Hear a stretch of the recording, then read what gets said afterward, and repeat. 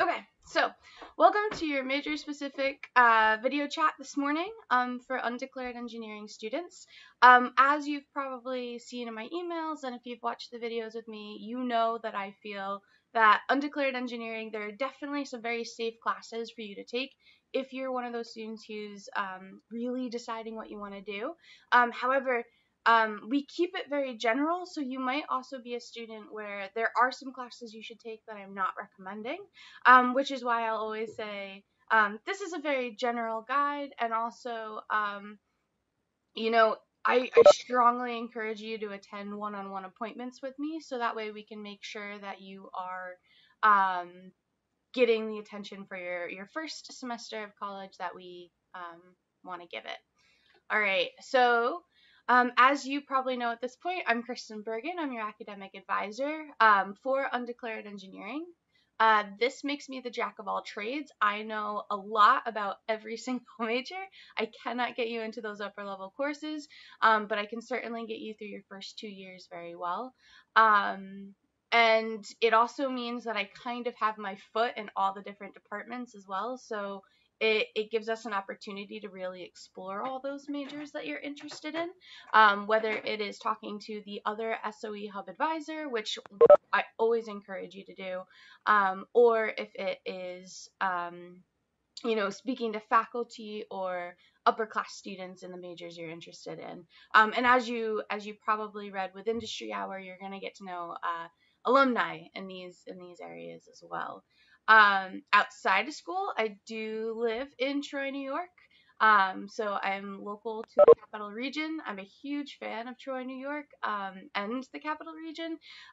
You can get a really good dose of the urban lifestyle and, walk around. We have many different cities here, and they all have a different personality. We have Albany and Schenectady and Troy.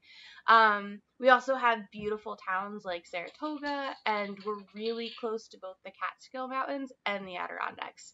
So it's a really good mix of that city and country living, which is great for me because I'm from Cooperstown, New York.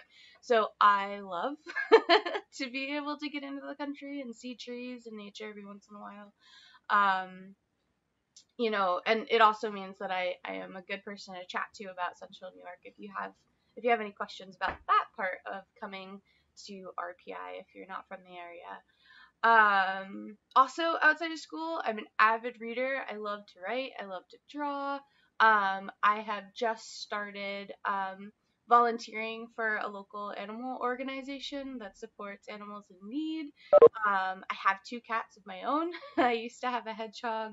And shortly, we're going to be fostering a couple of kittens, which will be really fun. And I'm sure you guys will hear all about it. Anyway, so that's me. And just a reminder, I'm so happy to answer all questions that you have today. Throw them in the chat, and I will get to all of them at the end. We'll have a nice Q&A session so that I can answer questions. And during that time, I'm sure more things will occur to you in terms of questions, so we can cover those as well. There'll be plenty of time for you to think about, everything you want answered. Okay. So today, this is the stuff that we're really going to cover. So I'm moving into this with the assumption that you did look over your registration guide. So just so you know, I'll be talking about that a lot today and kind of where we find the answers in the guide. So we're going to start with academic advising in the hub. We're going to talk about your schedule for the fall semester. We're going to talk about the registration resources that you really want to kind of have a handle on by the end of this week. So on Monday, you feel really confident with planning your schedule, or registering for your schedule, rather, because we're there now. And then, of course, as mentioned, we're going to have time for questions. Hold on. Okay, so academic advising in every single school at RPI, it is a little bit different. Every school does have a hub, which is great because it means there is a good point person for all of our questions outside of the School of Engineering. So I know that there are definitely going to be some of you who are considering an engineering major versus like a science major. So what I can do is help connect you to those other schools so you can really talk about the curriculum that, maybe computer science has, and how we can also think about it as we plan our schedules while you're making a decision. In the School of Engineering, we have a pretty unique way of doing it. So the first thing that happens is that you will get me and the SoE Hub to be your primary resource as an academic advisor. We really help you get your feet on the ground and make sure that you minimally know how to find answers before you leave us. So a lot of what you and I will do together is make sure you're confident with all of the resources that are available to you, and that you'll never find yourself in a situation where you just don't know where to go for an answer. You'll always have a direction. So as an undeclared engineer, once you declare your major, you will absolutely make a first stop with the SoE Hub Advisor of that major. So you'll still have the chance to meet with a first year advisor to make sure that you're getting that basic information on your major before you head up to your faculty advisor. So you do not have to declare your major until your first semester of your sophomore year. So basically like a whole year from now and then some. So even if you, as a sophomore, declare your major, you will still make a pit stop with an SoE Hub advisor, who will then make sure that you're all set with what we call the 4-year plan, and then pass you off to our partners in faculty advising, and they are faculty advisors. I will send these slides out at the end of this so that you can really kind of dig into these bullet points a little bit more if you would like to. But as a very basic level in the hub, what you and I will do, of course, is do everything we can to help you pick your major. You will create a 4-year plan. There's no such thing as a 4-year plan, so it'll be a document that you go to every semester.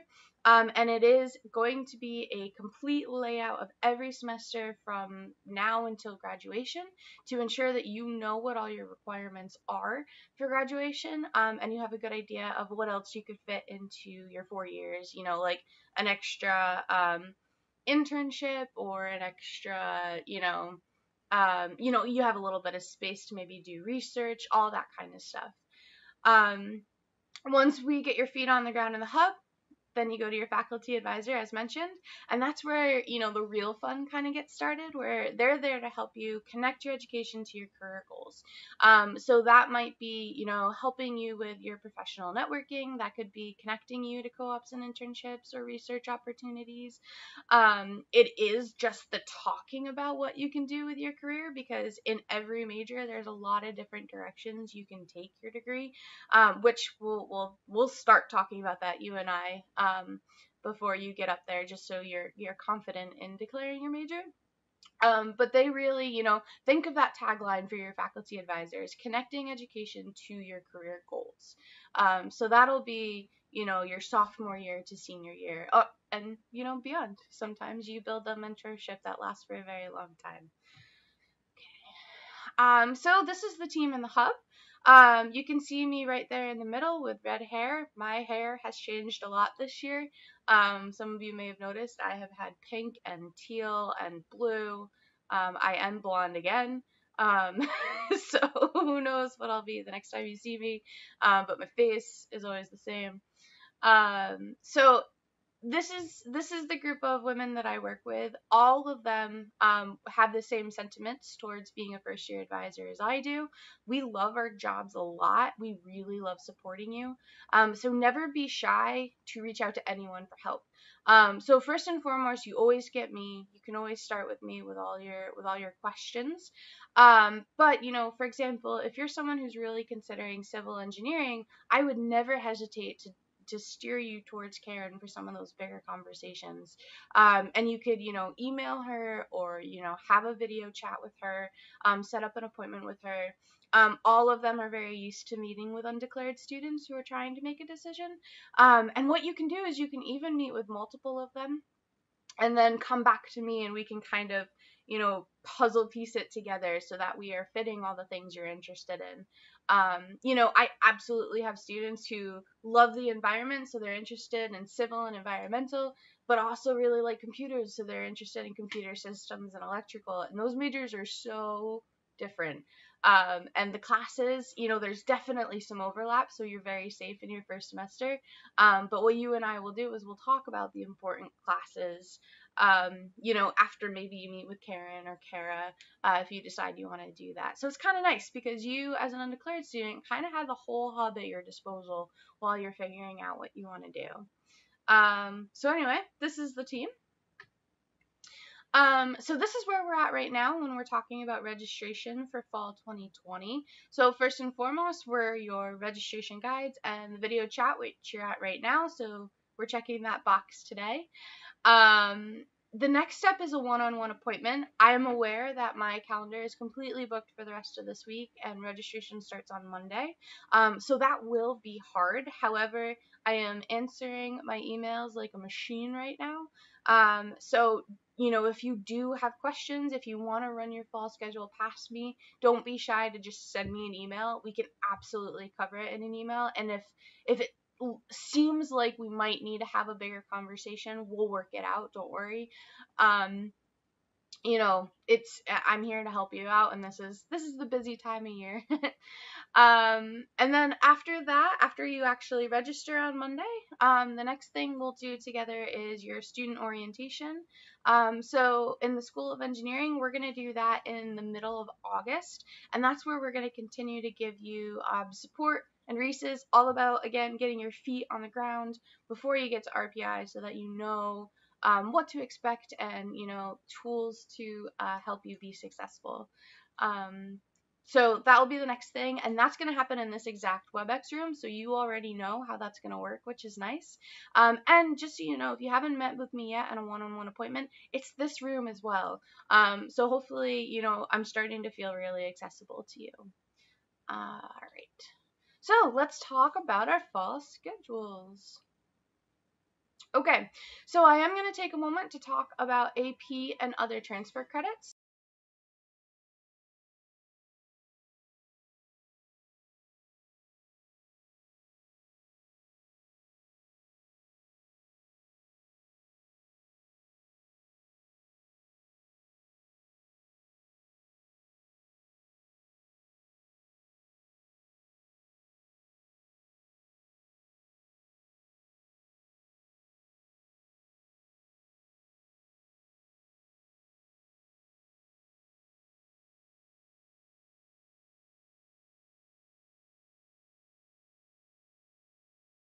Yes, this is absolutely directed towards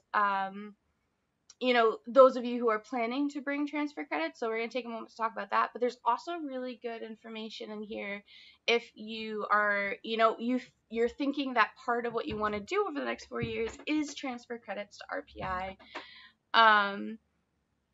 Many students after their freshman year will actually do like classes at a community college, just to keep busy over the summer, or they want to move ahead a little bit more in their schedule. So let's cover that quickly. So I am aware, and the hub is aware that part of the challenges of this year's registration is that many of you will not actually get your AP scores before you register for classes. What this means is that you're going to have to go with your gut, and we also call it an honor system. And I will also tell you that every single year there is a reason why students for some reason don't get those AP scores. So this is something I'm very, very used to working with. So I know it's going to be a stressor for you, but I promise it's not a stressor for me, and I got your back on this one. So this is something, if you want to email me about it, we can talk about it, and how you make these decisions. So the first thing you got to think about is that in order to bring in an AP credit, you had to get a 5. So that shows that you have a very strong understanding of the material, and that you should do pretty well if you wanted to move on to the next level. For example, skipping over Calculus 1 and starting with Calculus 2. However, some students decide that they still want to start with Calculus 1 because they want to take advantage of, I feel really good about this material and I want to learn how to learn in college, so I'm going to do something that I feel confident in. that is certainly an acceptable way to approach your schedule. Some students, of course, want to move forward, and whatever you decide, which is why it's kind of okay if you don't know your score. Whatever you decide, there is flexibility. So if you, for example, want to, you get into calculus 2 and you're like, oh man, this is way more challenging, I just want to take a step back, we can do that. It's not an issue at all. And if you are someone who you go in calculus 1, you're like, I thought I wanted to start with something I know, but this is actually just a little too easy, I want to be more challenged, we can make that change too. Sorry, I had a tickle in my throat. I'm doing a lot of talking lately. So, ways to change your schedule. So first of all, registration opens on Monday, but it will stay open until July 22nd, which means there's a lot of time for you to get those scores in, connect with me, and we can make a change right there. If you get those scores and you instantly have a reaction to them about what you want to do. If you don't, if that's not the case for you, you can wait until you get into the semester, and we have something called the add deadline and the drop deadline. So that's that final check mark on this slide. So the add deadline is the first 2 weeks of classes, and this allows you to change sections. So again, that's that example where if you're in calculus 2, but you really, you realize that maybe I want to start in calculus 1, what we'll do is we'll find a section, we'll drop you out of calc 2, we'll put you into calc 1, and we can do that together, of course. The drop deadline is really, really nice. And I actually refer to the add deadline and the drop deadline a lot as strategic planning, which comes into play when you're an undeclared engineer, because sometimes when you're trying to make a choice, you kind of have to play with the rules a little bit in order to really find the schedule that makes the most sense for you. So the drop deadline is a really fun, useful thing to know about, especially when it comes to strategic planning, because if you drop a class before that drop deadline, it's like it never happened. You don't get a W on your transcript. And sometimes, sometimes we discover that, we do actually really like the content, but we registered for too many courses, sometimes on purpose. We can talk about that later. And we'll pick it up at a later time. There's no negative, actually, I shouldn't say that. There can be negatives, so never drop a class without talking to me first. But when it comes to strategic planning, if you and I have a plan that involves the drop deadline, there's a lot of positives that can come from that. But that will help too, because you might discover, you feel fine at first, but then you realize that you're really not doing as well as you thought in a class. So you could switch over to, or you could drop a class. We won't be able to add anything else in at that point. But you could drop a section that is just a little more challenging than you expected. You and I will meet, of course, and talk about how that does impact your not only that semester but future semesters, because it will, of course, have an impact. But anyway, this is a really good, this is one of those good conversations to have one-on-one. So going on about if you want to do community credits, so this is bringing everyone else back in. There is a process for that. If you go to the registration guide and you go to the AP section, you will see that there are actually there are forms there that you can download and fill out. So one of them, if you are someone who has community credits right now, is the high school form, and this one is just to certify that you did not use these credits for high school, which means we can take them at RPI. So a principal or a guidance counselor will fill them out. So that is only really going to happen right now. The other form there is the transfer course or transfer credit approval form. And I know I'm throwing a lot of words at you. I'm throwing a lot of information at you. If you go to that section, it's going to be very clear what I'm talking about because they're the only forms there. But the second form, the transfer credit approval form, that is something that you will use from this day till graduation if you want to bring credits to RPI. Both of these forms, I can absolutely support you in filling out. I think students are surprised at how straightforward some of that can be. But don't hesitate to reach out to me if it's something you want to do, and you just have a couple questions about it. All right, let's talk about Haas. So I just want to start with Haas and say that Haas is the number one question that I get when it comes to making your plan. So if you do have questions about Haas, definitely ask them today because you might be helping a lot of your peers.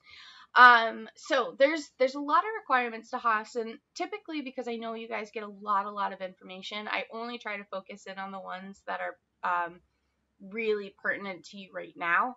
And those are the ones on this slide where you see the star. So our Haas inquiry course, the communication intensive, and our Haas pathway. So that language should be really familiar to you when you went through the registration guide.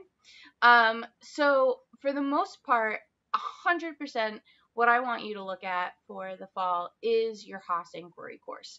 It is something you can only take during your first year. You actually will be restricted from taking the Haas inquiry courses, like IHSS courses, once you hit your sophomore year.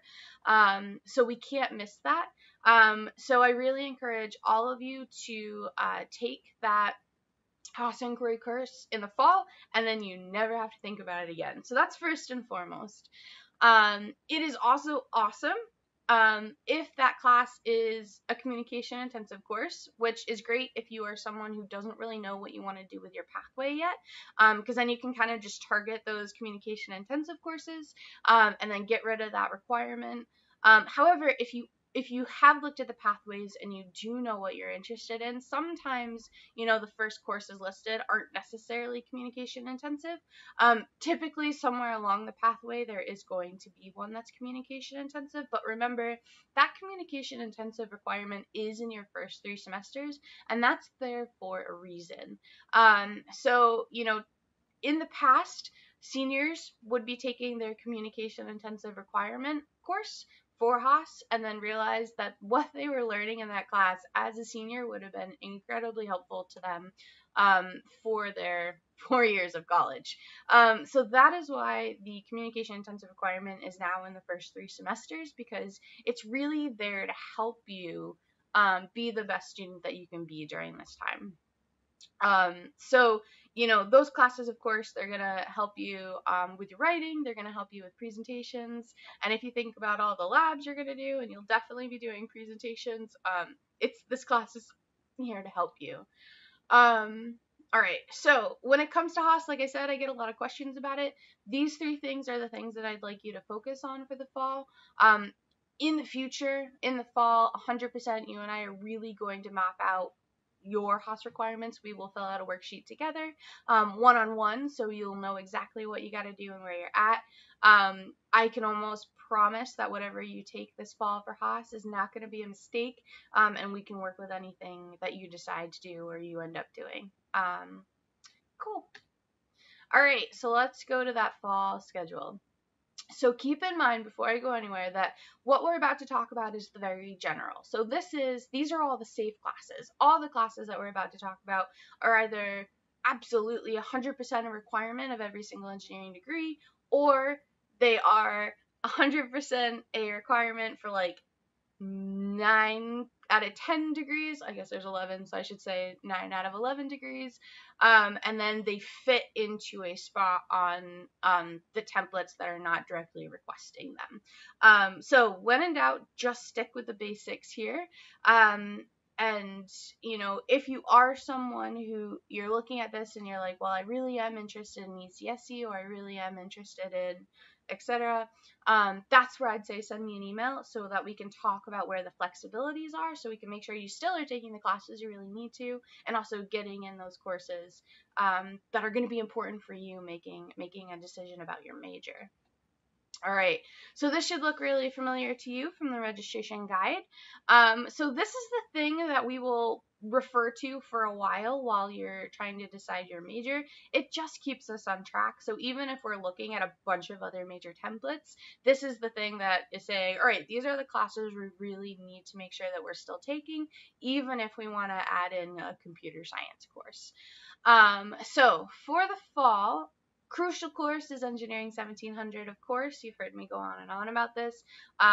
this class is so important for a lot of reasons. So first of all, every single week, oh, and this fall is actually going to be online, which is nice because it's just, you know, get into your dorm room, get yourself some popcorn and a cup of tea, and sit back and listen to what the faculty have to say. But every single week, every Monday, you're going to be introduced to a different engineering major. So this is a great time to learn more about the majors that you might not be that familiar with yet. Many students come to RPI having no clue what industrial and systems engineering is, industrial and management, and then end up declaring it, you know, once they go through engineering 1700. Students will think that they have a very strong idea of the major that they're interested in. Engineering 1700 will teach them that they didn't understand it the way they thought they understood it, and realize it's not the major for them, and also be able to find the major that's right for them within this course. So it's a great class. You know, the other thing about this class that I love is that it says it in the title, it's Better World Engineering. So it does talk about, with each of these engineering fields, you know, engineering mistakes in the past. It's really helping you start to be a conscientious engineer. So, you know, how do we not repeat the past of the mistake that may have cost communities or cost lives? And how do you, you know, go into the world and make an impact, with your degree and your passion for engineering. So that is Introduction to Better World Engineering. And then after that class, we are still going to do the industry hour. That's going to be online too. And you know, some of the benefits of doing it online are that we're going to be able to meet alumni from all over the nation and possibly all over the world, to be honest, who will, you know, the faculty are going to talk about the academics, they're going to talk about the curriculum. What's great about that is that you will get to meet faculty from every department. So if you are someone interested in research, you're already going to have names of people that you can reach out to talk to them about it. It's a great networking class. And then when the alumni come on, you're going to hear about the day-to-day of each of these jobs, so you can make sure that what you think the field is, it actually is. And not to mention that, you know, it's kind of low stakes networking because you are a first year. So you can really build relationships with these alumni just as you are figuring out what you wanna major in, right? Because you can just send them emails. They'll give you contact information. You can send them emails to ask them questions about the degree. Mentorships do form from this kind of networking. And then who knows, when you're ready for an internship, maybe they'll be able to help you find something in the future. So that's the crucial, right? You know, that's what we know as an undeclared engineer. We got to get engineering 1700 onto our curriculum. The math and science core, you know, we definitely talk about in the registration guide. You know, and you got to do your Haas class. So you're going to be at 18 credits, probably 17 or 18 credits by the time you put your schedule together. I know sometimes students have a little bit of a concern about that because it seems like a very high number. You know, one thing that I'll always say is that I think one thing that a lot of people don't realize is that at RPI, our classes are 4 credits. At other schools, the same, like the physics one is a 3 credit course. So the numbers just play out a little bit differently when you look at it like that. But also, you know, keep in mind that these are the classes that are really getting you started as an engineer here. You know, physics and calculus are definitely prerequisites for courses that are headed your way. And chemistry, depending upon the major you're interested in, can also be a prerequisite for courses that are headed your way. The Haas class it's a great class because it gives you a bit of a brain break. It allows you to, you know, I like it because it kind of echoes what you're doing in high school, where you have the math and science mixed with those humanities classes. But also, you know, it makes sure that your schedule isn't weighed down by math and science classes, and it gives you 4 credits to keep you where you need to be, without it being another heavy math and science course. Introduction to Better World Engineering and your 1 credit exploratory course, so one of the orange classes. Those are seminars, so those aren't going to be work intensive. There might be a little bit of homework, but nothing that you can't handle. So it really comes down to, these, your math and science courses. All right, so let me move on from that to get us some more bullet points. So this kind of is another breakdown of everything we just went over. I just want to remind everyone, for the math course, you will not see multivariable calculus listed here, and that is because it is not a requirement for all engineering degrees. So as often as I can help you steer away from classes that you might not end up using at, once you declare your major, I do that. However, if you're looking at major templates and you see that every major you're interested in does require multivariable calculus, of course it is an option for you, which again goes into that's why I like the one-on-one conversation, so that we can make those calls. And then I did send an email about this yesterday. With your Physics 1, so I know many of you should be registering for Physics 1, you will also need to register for Physics 1960. This is not another class, it's actually just an extension of physics. You just have to register for it, and it's a mentoring section, so it's actually there to help you do the homework and do the work that you're going to be doing in Physics 1. So don't let that stress you out. It's just something that you have to add when you add Physics 1100. All right, for the rest of this, hopefully, you're feeling really confident about it right now. I just want to go back to the 1 credit exploratory courses. I like to draw attention to the fact that some are fall only and some are spring only. So for the fall, materials and chemical engineering, those are the 2 1 credit seminars that you have the option to take, which means if you're interested in these majors but you don't take them this fall, you're going to have to wait until your sophomore year to take them, which by that point could make them less helpful in making a decision about your major, because you might already have a decision. So just keep that in mind. You can pick up engineering processes and industrial and systems engineering anytime. So you could take those in the spring if you wanted to. And then, of course, there are the 3 that we're not even going to talk about them until later, because you're not going to be able to look at them until the spring semester anyway. So make a decision about materials and chemical engineering with the 1 credit seminar. Again, something I'm here to help with.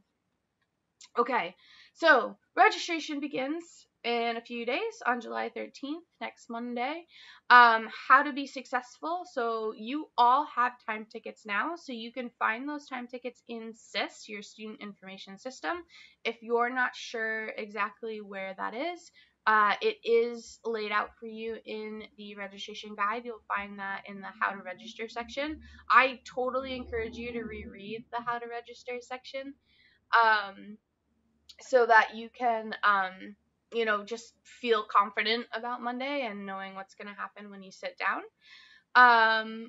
When you get that time ticket, when you look at the time you're going to register, make sure that time is on your calendar, set a notification, and you want to be sitting down ready to register at that exact moment.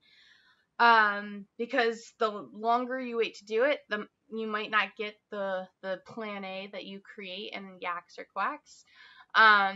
And then, of course, I am someone who is all about having multiple plans. I really want you to have more than 1 plan when you sit down on Monday. So use yaks to make a plan A, a plan B, a plan C, and write down those CRNs so that if you go to register for classes and something is full, all you have to do is plug in a new number. Keep it that simple.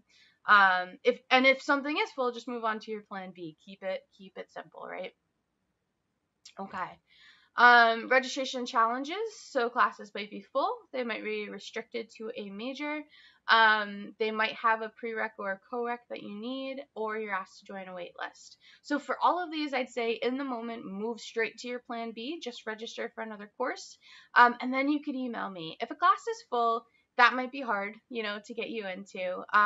But what happens between your registration and the first couple weeks of classes is that students are constantly adding and dropping classes.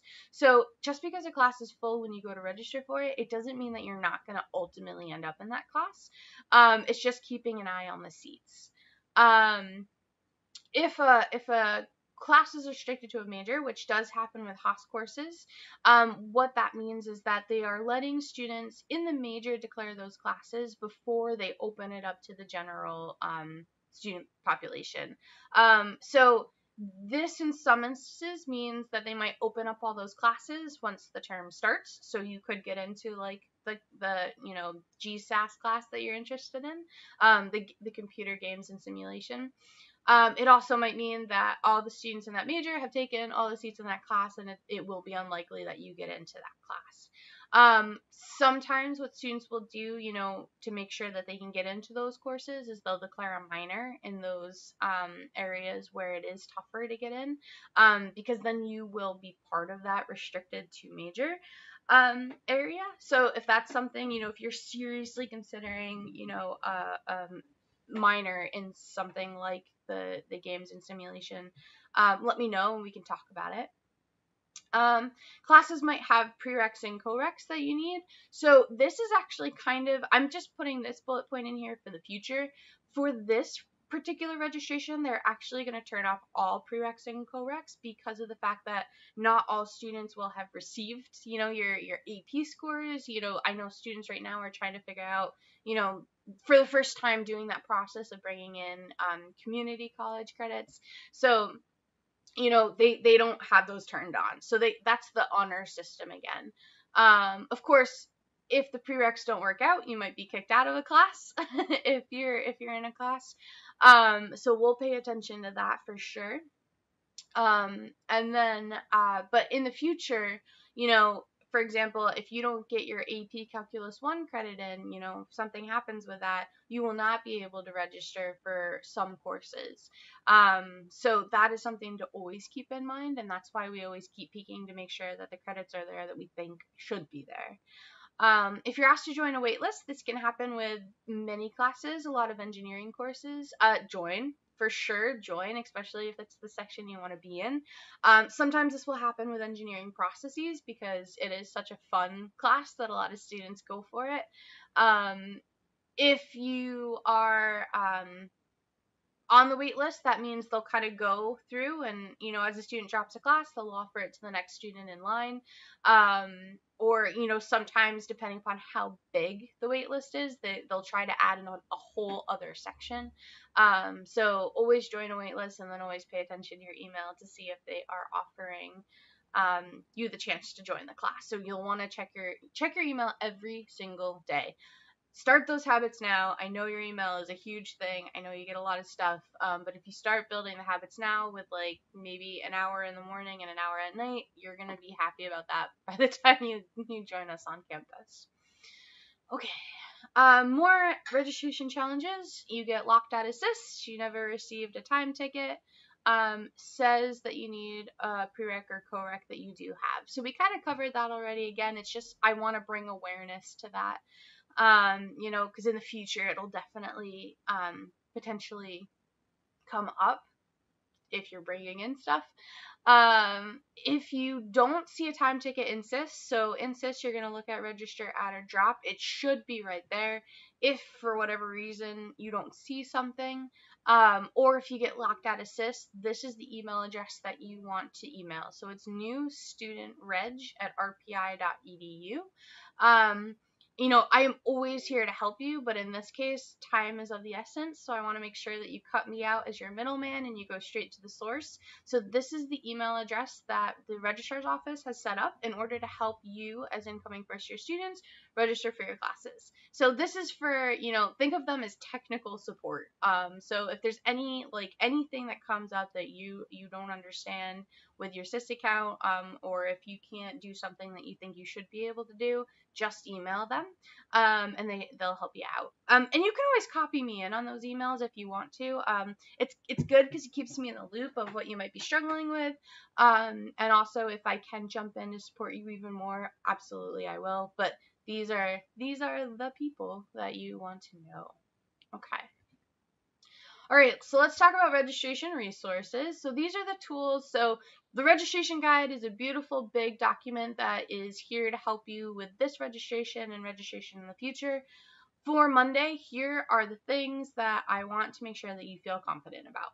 So we're kind of breaking down that guide a little bit. So first of all, know about the guides. Because the guides are going to answer a lot of your questions. I would say there's loads of time to re-review the guides if you're not feeling sure that you know what's in them. Take it a section at a time. You do not have to read that whole thing at once. Skip over the section about the hub because I think you're probably feeling good about that right now, but like really reread that, planning your fall semester, reread the, how to register section. Just take it slow. You have a lot of time between now and Monday to go through it. And then we have Yaks and Quacks. So these are the two tools to help you plan a schedule.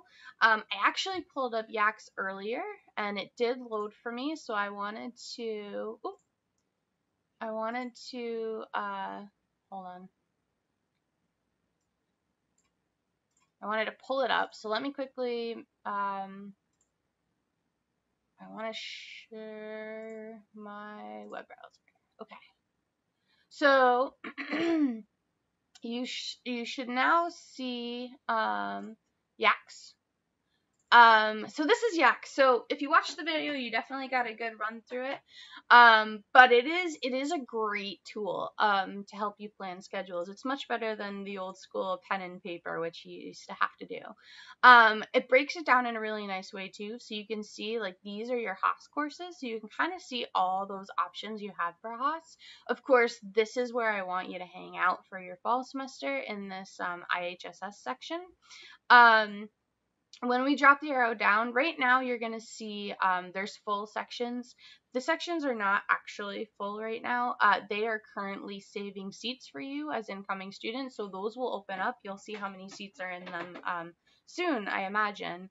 So don't ignore the full sections right now.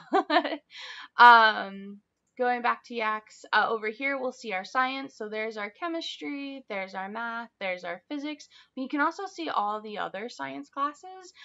We're gonna not really look at most of these for your fall semester, but in the future they might be things that we need to take into consideration. Again, some of you might really need to be taking computer science in the fall. And then here's all our engineering courses. So you can see some of them are specific to the major. Core engineering is where you're going to find the things that are for everyone, like engineering processes, engineering analysis. But what I really like is that right up here in the search bar, you could actually just type in exactly what you know you have to take, and you get to those sections. So if you click on them like that, you've just selected all of these sections. If we go to schedule, we'll see them here, and the arrow will walk us through them. This bar, you pull it out and you'll see what's there. So you can see in moments I can build the engineering schedule that you and I are discussing, and come up with plan A's, plan B's, and feel, like you have a good idea of what, here we go, of what you need to be doing for the fall. So let me do that just so I can kind of show you.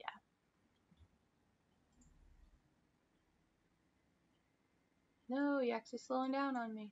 Come on. Come on, Yaks.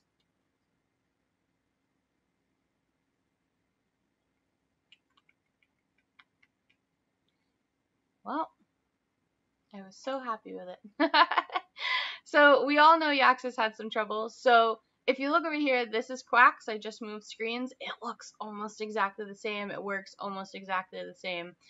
So whichever one is working for you, use that one. All right, so if we go to core engineering, we will see, let's see. Well, let's click on processes, because I think a lot of you might end up there, and then we have our Better World Engineering. So if we go to schedule, hopefully this will load. I know it definitely has not worked as well as it has in the past. But like I said, these tools are here. Sometimes you just have to give them a chance. So here we can see there's 1,000 schedule options. So if you come over here, you can start selecting different sections, right? So if you're like, oh, well, I don't really want to take a 9 a.m. class, you can knock that out.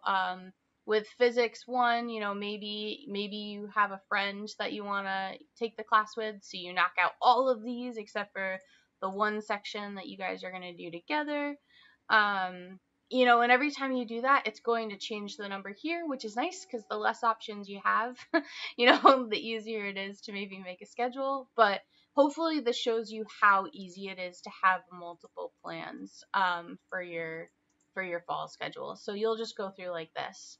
And the number that you need to register is this one. So it's the one that starts with a 2. So that's what we call the CRN, which is the course registration number. So this is the number that you are going to plug into your student information system. You're going to plug it right into SIS. So get a piece of paper, write those numbers down, open up a Word document or a notepad and write those numbers down, and keep it simple. All right, I'm going to stop sharing my web browser. I'm going to go back to my PowerPoint. Okay. Let's present. Shit. Okay. Too far. Okay. So then SIS, of course, we know is our student information system. So that is the tool that we're actually going to register for classes. So the register, add, drop area is going to be really important to you in SIS, and the class search is going to be really important to you in SIS. So make sure you know where both are in the student venue. Make sure you're comfortable with both of those. You will not be able to see anything other than your time ticket when you click register, add, or drop right now, but as soon as your time ticket opens up, it's going to look very different, and you're going to see how easy it is to register for your courses. And this is also where I say every time you learn something new, there is going to be a learning curve. So just because I'm saying it's simple, it does not mean you're not going to have questions about it, which is totally fine and totally fair. I truly believe there's no such thing as a silly question when you're learning. So if you do kind of get stumped on it, let me know. And then I guess that leads into your academic advisor. Know the person that you can go to for help when you don't really feel like you are confident in what's going on. Send me emails. Like I said, I know my calendar is booked for the rest of the week, but I'm happy to respond to emails from you. If you have questions about the fall schedule. And then also for the first time, because of COVID, we're doing a lot more online stuff. So I'm going to try to do a bit of a walk-in situation on Monday so that I'm available to everyone as you're going into registration for the first time. So this link, this room, this WebEx room that we're in right now, hopefully you'll be able to connect with me if you do run into some trouble. That's going to be for really short conversations. Unfortunately, I want to make sure I'm available to everyone. So if you do realize that the problem involves blowing up your whole schedule and starting again, I'd say immediately make an appointment with me, and we'll fix it later in the week. It should be okay. Definitely register for something at the time of your time ticket, but we'll work together to fix it. But for quick questions, if you can't find something you thought you could find, or you just want to make sure that you understand what happens when you hit submit, those kind of things, hopefully this new thing I'm going to try with walk-ins will work. Okay. All right, so let's switch gears and switch it over to time for questions. As I just said, I don't believe that there is such a thing as a silly question when you're learning. So you can send me questions in the chat room privately, so not everyone sees them. I won't see your name when I read the question out loud. And or you can send the question to everyone, which is also fine, whatever you're most comfortable with. So let me stop sharing for now, so you can see me as I answer questions. All right, I will give everyone a couple minutes to type their questions in.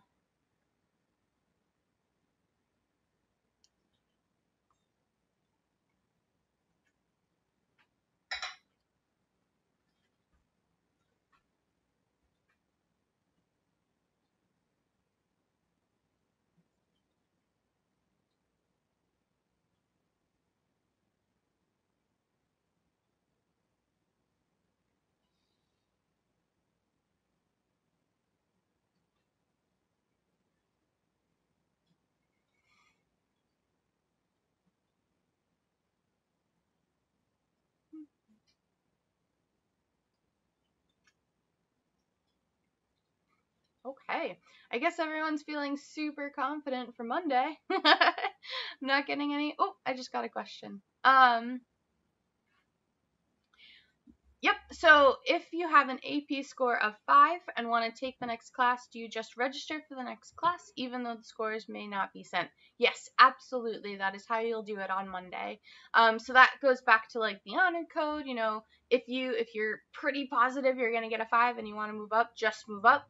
And then if anything happens, if you get a 4 and you didn't expect that, that's where I come in, and then you and I can make the changes together. But yes, on Monday register for what you think you have. Good question.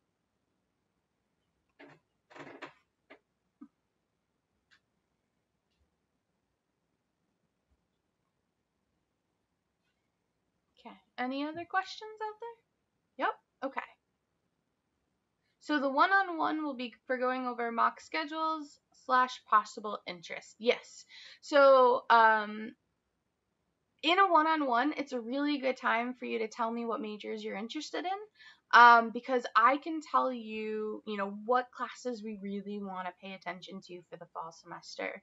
And I know I keep talking about computer science, but it's a really good example if you are someone who's thinking about the ECSE majors. I don't include computer science in that fall semester because most engineering majors don't have that specific requirement. But it is an important class if you are interested in electrical engineering, or even more so the computer systems engineering. There is flexibility, so just so everyone feels comfortable. So if you didn't take computer science until the spring, it is okay. But it's definitely one of those classes that helps you make a decision about your major. And of course, every major has its own little like nuances that you will learn as you go through. So like, civil engineering has them, mechanical engineering has them. So if you know what you think you're interested in, and you don't have to, by the way, a couple of students I met with this week listed like 5 or 6 different majors, which is totally normal at this point. But if you're narrowing in, we can talk about those nuances and see if there's an adjustment that you want to make to the fall, just for you, just so that it makes sense for you. Okay. All right. I'm definitely getting some more questions right now, so give me 2 seconds so I can read through them, and then I'll say them out loud.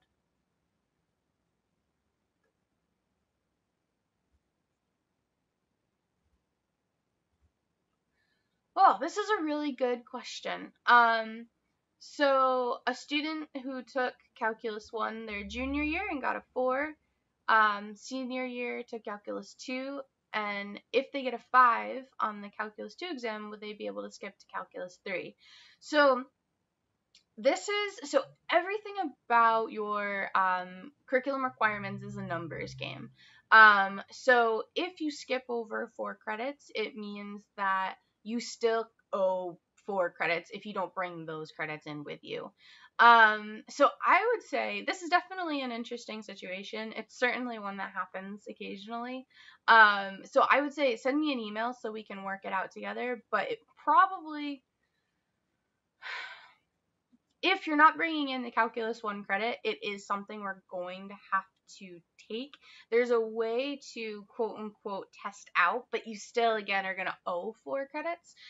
So that typically means that you're going to take a more advanced math course at the end of your normal engineering requirements. So you would take something beyond like differential equations, and depending upon the major you're choosing, it would even be beyond like multivariable calculus. So that's a really good question. So why don't you email me and we'll work on that one together. Next question. Oh, I love this question. Can you take multiple engineering electives, or is it better to take it slow and leave seats for other people? So this one is a totally personal decision, and I am on board with whatever you decide. It kind of goes back to what I was saying about the drop deadline and strategic planning. Some students truly are genuinely interested in like material science or chemical engineering. They also find, like processes exciting and fun, and they want to take that. I get it, especially when you're coming into your first semester. There's so many options. So I totally understand why you might be considering more than one. What I would say is I never want you to overload yourself in your first semester, because there's much more than just classes that you're going to be transitioning to when you come to RPI. But you know, one thing that you could do, and sometimes I even recommend, is register for what you're interested in. And then know that you're going to drop some of them, and I'll make you promise me that you'll drop some of them. So that way you don't overwhelm yourself, but then you can figure out which classes you actually want to dedicate yourself to for the fall semester. Some students can figure it out in the first couple weeks. Some students will take a little bit longer to decide. But I would say if you're someone who's like there is a definite relationship between materials engineering and chemical engineering. So I understand if you're interested in both of those. And the other thing that I'll say and remind you is that Engineering 1700 is going to give you a dose of everything. Of course, it's not going to be a whole semester focused on one major, but you're going to still meet, that department and get information from them. So if you find yourself, not wanting to overwhelm yourself, know that you're still going to have those opportunities, just in a smaller amount. That's a great question, though. Something, maybe email me and tell me which ones you're interested in, and I can give you a little more information on it. Okay. So, the next question, sorry, I'm trying to. Are yaks and quacks used to help create mock schedules? Yes, absolutely. That is what they're there for. Both of them are actually created and maintained and managed by student groups on campus, which is really cool, because who knows what a student needs better than a student. So that's why I don't really get the updates on what's happening with them. But they are really nice tools. I know that they haven't been giving themselves a good a good show right now, but I promise that you're gonna fall in love with them. They pull information directly from SIS, so that way that's why you can see the classes that are available in the fall. The one thing that I don't think I ever say enough is during registration, so on Monday, both yaks and quacks will not have the right number of seats, which is why we always recommend splitting your screen and putting like yaks on one side and SIS on the other. SIS will always have the right number of seats, but if you think about it, a time ticket goes off at 8 a.m., right? Everyone's jumping in, registering for courses, they're adding and dropping classes. There's no way that even with a millisecond lag time, yaks or quacks could keep up with that. So SIS is always going to have the right number of seats, so that's what you want to check when you're going to register. Good question. Okay, next question. Okay, when creating our mock schedules on yaks or quacks, by the way, I just love that they're called yaks and quacks. Anyway, when creating our mock schedules on yaks or quacks, how many CRNs do you typically recommend taking note of before registering for classes to ensure each course preference is not full? So I think if you do a plan A, a plan B, and a plan C, that should be good. 3 different sections. You want to make sure that they play well together. These sections fit in together. I think that should be enough.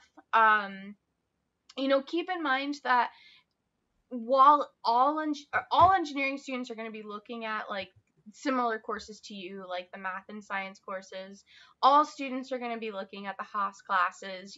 All incoming first year students have to pick those IHSSs.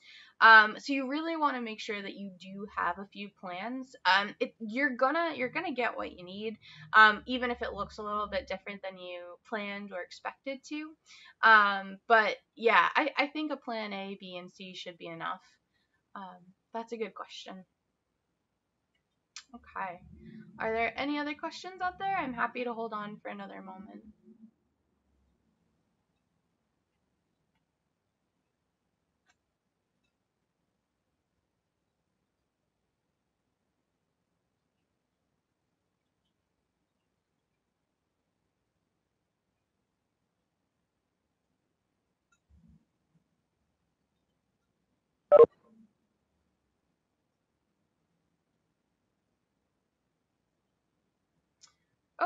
Oh, okay. We got another one.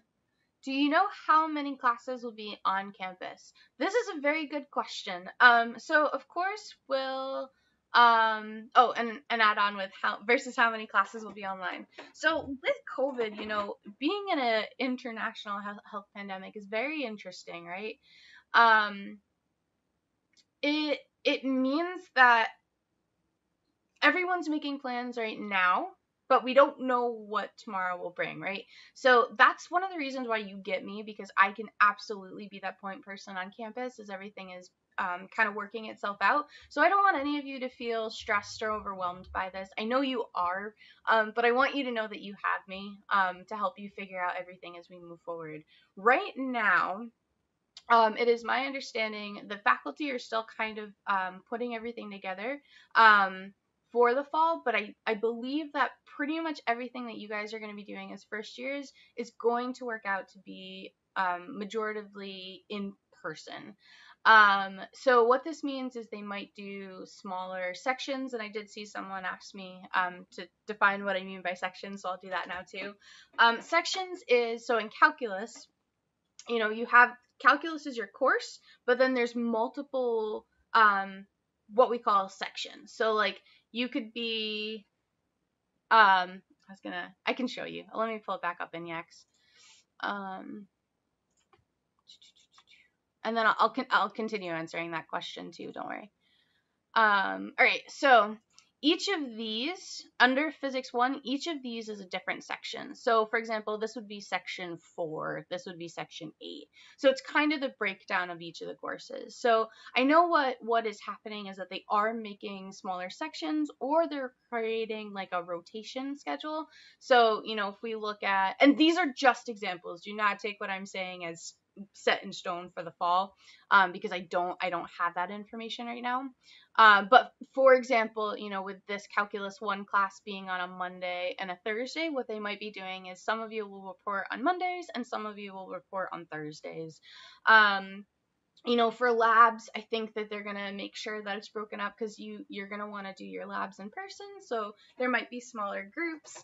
And of course, we're going to keep everyone safe by wearing the masks during class and walking around campus. So I know that there's a lot of uncertainty with this right now. So please keep your questions coming about it. I am incredibly transparent. If I know something, you will know it. If I don't know something, I'll let you know that I don't. And I just want you to all keep in mind that RPI has definitely got a hand in the COVID stuff. Of course, we're a campus of super brilliant faculty and students, so there's a lot of people who are working on it as a general, like to help out the country a little bit, but also in terms of figuring out what our fall will look like.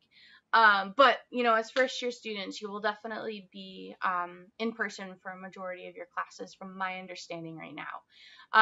Engineering 1700, like I said, will be online. Some of your seminars might be online, but that's just because they're really big classes, and the goal of a seminar is to kind of be like a nice dose of information without overwhelming you. So some of those classes will not be in person, but engineering processes will absolutely be in person. I think that's one of the classes where they're going to have smaller sections, because that's the class where you're getting your hands dirty, right? You're in the shop and you're building things, so you can't do that online.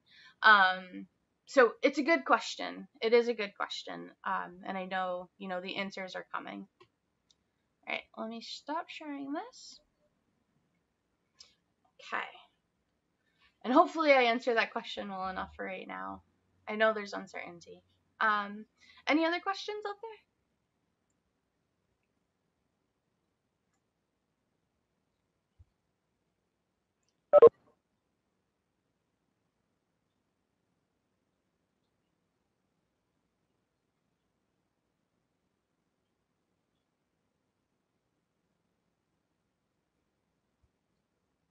Okay. Looks like we might be at the end of our Q&A time. So just as a reminder, I am here to help you as you are working out all of this stuff. I am easy to access with a quick email. Again, I don't think I have any openings for appointments for the rest of the week, but I am going to be checking my email, and I will answer every single email I get before Monday. So that way you have the answers to your questions, so don't be shy if you need me. The next things to think about, of course, I would love to meet all of you in the next couple weeks, regardless of the fact that registration happens on Monday. I'd still like to kind of connect with you. Next up is student orientation, so you'll hear from me in a couple, well, maybe next week, maybe the week after. I haven't written the email yet about student orientation. But we'll connect again to kind of continue to get you acclimated to being part of our Rensselaer community. And I'll talk to you more about what the hidden curriculum means, which is basically those pro tips from the hub and students to help get your feet under you in your first year. Please remember to check your email every day and answer those emails, because there's a lot of information coming at you right now. I don't want you to get overwhelmed, and if you just tackle it a little bit every day, you will be able to get through it, I promise. Everyone just wants to make sure that you know what's going on, especially because you're new to Rensselaer. We want to make sure that you know what's going on, but with the COVID stuff, we don't want anyone to feel like they are left out of the loop, and not hearing what they need to hear right now. So make sure you're checking that email. And if you're not hearing something that you think you should be hearing, that's what you have me for. So email me and I will figure out some answers for you. All right, I'm going to leave it there for today. It was really great talking to everyone. Good questions, and I look forward to working with you from now until you declare your major. All right, bye.